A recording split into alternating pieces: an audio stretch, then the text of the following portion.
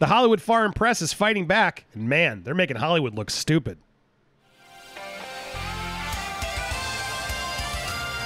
Welcome to Popcorn Planet. I am Andy Signore, and as previously reported, the Golden Globes are canceled. NBC has pulled the plug on next year's Golden Globe ceremony. Tom Cruise gave back 3 of his Oscars, and a lot in Hollywood are refusing to participate in the ceremony or this organization of the Hollywood Foreign Press.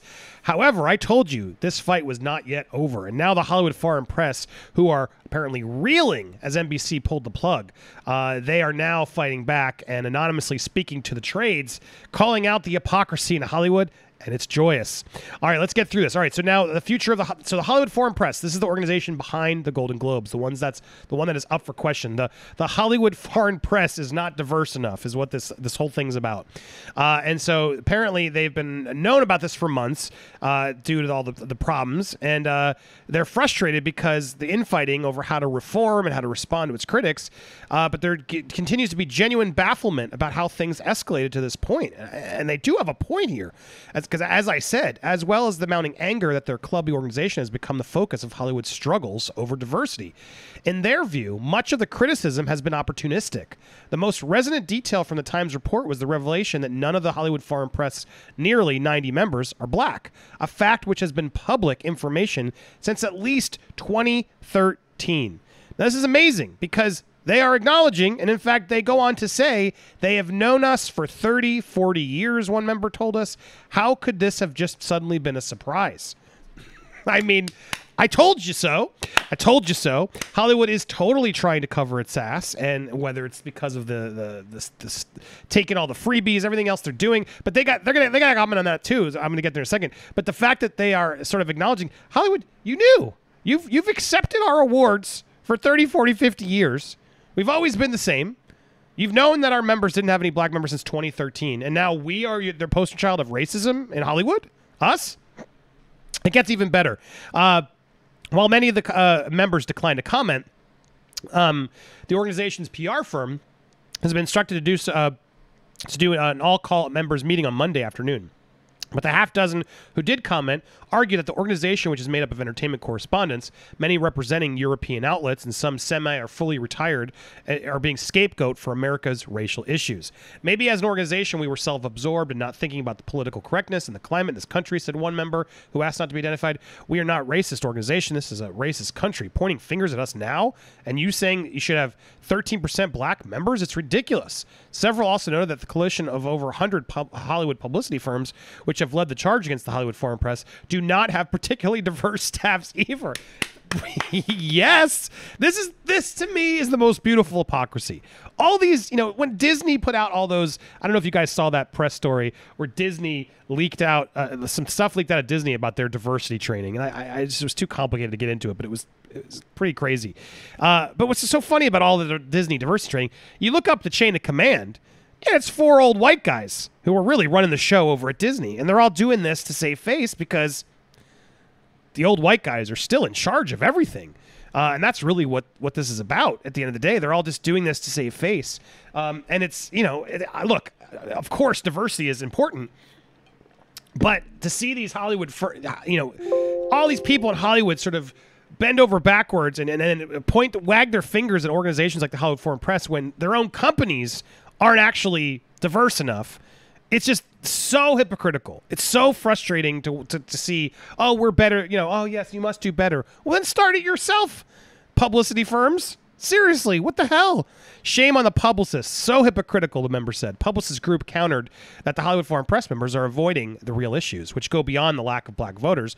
They say the Hollywood Foreign Press has a long history of ignoring films and shows from black creators and people of color, failing to show up to screenings and press conferences for critically acclaimed projects such as Girls Trip, Queen and Slim, and When They See Us. When they did show up, their clients were often subjected to lines of questioning that they felt were demeaning. Studios and publicity firms say they have urged Hollywood Foreign Press to make changes years ago, but those suggestions were ignored. Hollywood Foreign Press is clearly trying to deflect a real issue and their own responsibility. There's no defense against it or deflection from decades of systematic racism, sexism, and racial homophobia, blah, blah, blah. They've had far too long. No independent attempt at reform sits in judgment of the creative work of others, and their membership historically opting out by OPC talent, making breaking careers in process and practicing egregious behavior, all while collecting millions of dollars for the Globe. Now, look, there's a point here. A certain point, like, how do you not have a single black member in the Hollywood Foreign Press? It does look it looks stupid, Hollywood Foreign Press. That's on you. You've had years to pay attention to the climate of Hollywood. Hollywood has done it with the Hollywood So White, or Oscars So White, etc. But I do love even the articles like the Publicist Coalition did not divulge its own diversity statistics, but did acknowledge that the firms must take steps to hire more people of color and members of marginalized communities. That's like the little subline, but that to me is the whole story right there. Like, they're such hypocrites. It's so funny. They're out there, this person who's calling out how, racist the Hollywood Foreign Press is, doesn't practice what they're preaching. And then they acknowledge, yeah, well, we can't show our diversity statistics, but yeah, we need to make more steps. We need to do better ourselves. Yeah, but what's happening right now is that the Hollywood Foreign Press is just being destroyed. They go on at some point and talk about this. And they say here, in this moment, every company must look inward, or should be, effectively make changes to level the playing field for all marginalized communities, says Cindy, chairman of We are committed and actively involved in our own ranks to prioritize diversity. Many of us have robust initiatives on our way to address that. And that said, we acknowledge that there is much work to be done in our own houses. This is an industry-wide issue, and we looked. Here's another company there, so acknowledging. Hollywood Foreign Press member argued that the press is jumping on top of the Hollywood Foreign Press, and you had fun doing it. She said the group could adapt at times if allowed to do so. You have to give it a chance. The local paper has to give it a chance when they haven't, which they haven't. Give it a chance. I think we did something good.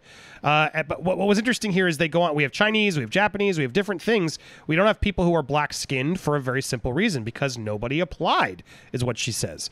And then apparently that's not true. There was apparently a journalist here, a black reporter from the UK, reported in 2013 that she was denied admission, and that they're sort of saying, well, no, nobody gets the club is very elite.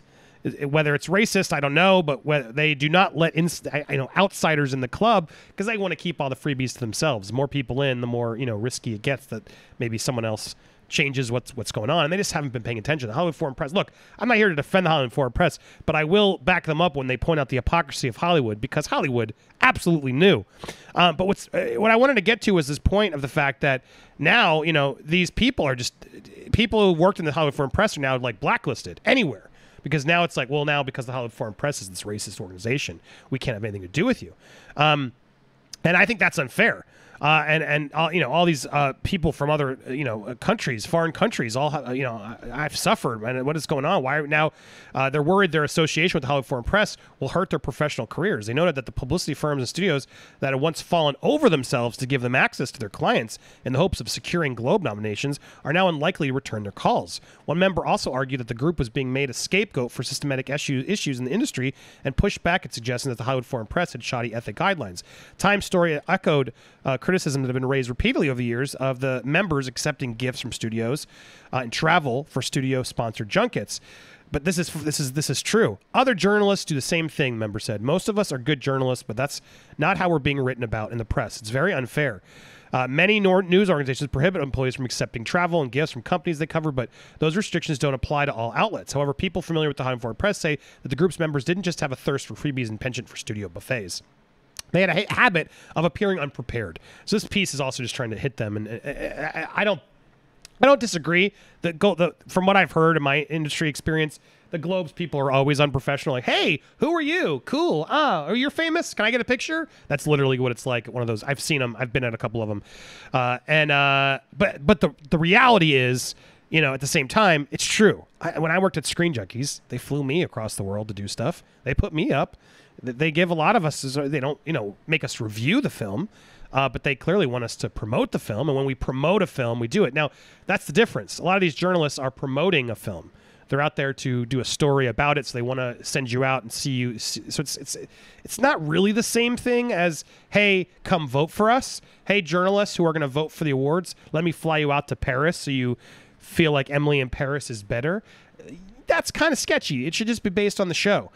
So while they're right to an extent, it's not the same. A journalist doing a story isn't the same as a journalist who's deciding your award and your win. You know what I mean? But overall, Look, the Golden Globes, they're in trouble. And so, yeah, they're not going to be there next year, but I wonder if this is... They seem to think, someone else will take this show. Do you think anyone wouldn't pick them up? Come on, no one's going to win if it disappears. She's right about that. People in Hollywood like to win. They want to continue to win those trophies. Nothing in Hollywood is better than getting another trophy. But I'll be interested to see how long this takes to fix. Is 1 year off enough? Will they have a big show-stopping, we're back and more diverse than ever with new members? Will anyone actually even care? Who cares about these award shows anymore? It's not about the movies. They used to be about the glitz, the glamour of the movies. Now it's all about the, you're not doing this. You must do this. I'm over the award shows, and I was a big fan. But tell me what you guys think. Hit me up on social media. You can also hit subscribe if you haven't already. Double check that you're subscribed. YouTube, sadly, unsubscribes a lot of people. Hit that like button. Leave a comment down below for the engagement. Appreciate all you guys. What do you guys think of this? Do you think the Golden Globes are dead? Will they come back? Leave your comments down below. And check out these videos. That's right. You can press them.